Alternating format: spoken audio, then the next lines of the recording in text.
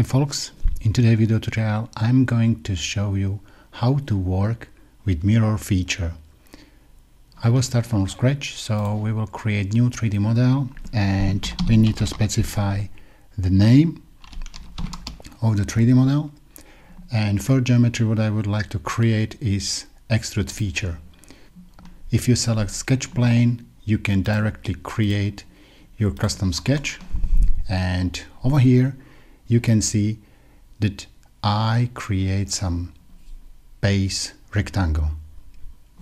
If I finish OK, you can see here that right now I use the Creo 5, so you can see new user interface, and the dragger is a little bit modified with visualization, and you can specify again the depth for the object and confirm OK. You can see that for my sketch I didn't use the symmetrical rectangle, and for example if you would like to use the mirror feature, it will be good if our shape will be directly in the middle. So you can change the sketch and specify the constraints, or you can create new datum plane, for example, and select reference surface. So for example, I'd like to select the surface what is not possible to see, so we can select right mouse button and system will select the next surface. So I will select the first invisible surface, and then with control button I will select the opposite surface. System automatically will create middle plane, and you can set name that is middle one, for example. Yeah, so this plane I like to use for our mirror feature in the future. So this source or base datum feature is possible to hide. I like to focus only on the middle plane.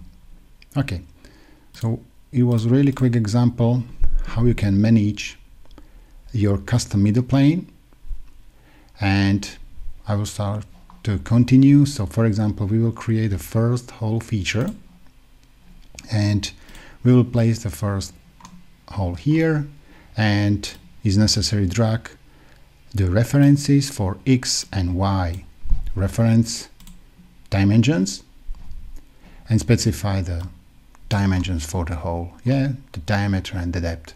For example, this hole will be, for example, 100 of the diameter and some dimensions.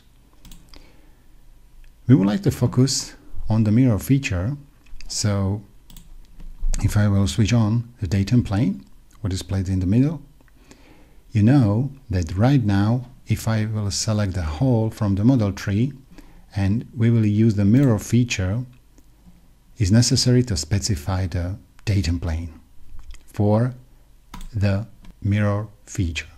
System automatically create the feature. You can confirm with middle mouse button or directly from the ribbon. And this mirror feature is dependent. What does it mean?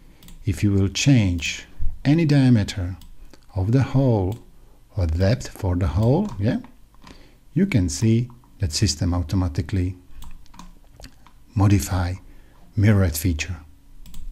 For better visualization, I'd like to see the shading with edges, and it was first example. So mirror feature 1 is dependent.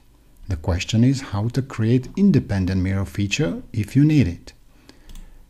So again, we will create a plane between surfaces, and the system will create second middle plane. Again, you can change the name over here and mirror 2, for example.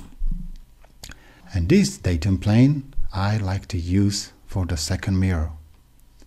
If you select more than one feature with control button, you can create a group, or directly from the flyout menu create a mirror, or jump here and choose the mirror feature here. The system asks you again for the datum plane, so select datum plane for the mirror feature, and in option tab is the option that I don't want to use the dependent copy. So right now the system will create an independent copy What does it mean? If you will focus on the whole one and you will change the dimensions, for example, dependence will be between these two holes, but over here is not dependent. So this is modification. If you would like to manage in the first direction some dependency and in the second direction some another dependency. What does it mean? Mirror 2 is dependent between this hole and that hole. So if you will choose, for example, hole 2, and you would like to change the dimensions, you can modify it, and you can see that in first direction is dependent, and in the second direction is from this way is independent. So you can really easy manage this position and you can reuse it. It was really quick example how you can specify dependent and independent mirror feature, and then how you can modify the custom position, diameter, and so on.